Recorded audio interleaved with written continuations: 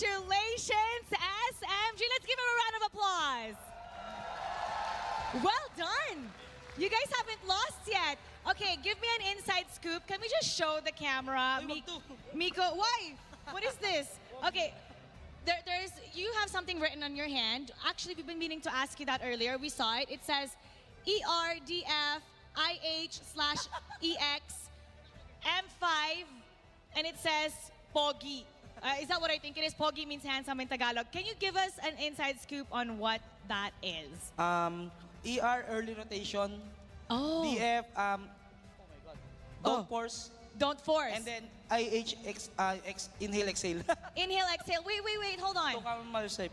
Those things sound pretty simple, but why do you write that on your hand? So if the match, pag sobrang hirap na po, pag sobrang hirap na match, babasahin na namin para ma-chill kami. Lahat po kami meron. Oh, all of you guys have it. All of you guys have it. So when you cannot think in the game, just see your hand. When the match gets so intense, you take a look at your hand for a reminder. Whose idea was this? Ma'am Rebecca, our psychologist, doctor. Oh, you guys have a psychologist. Yes. That is amazing. I think that's something that's not every team has a psychologist. And how is this sports psychologist? How has it helped you guys out in your tournaments? Like this one, it's a really important international tournament.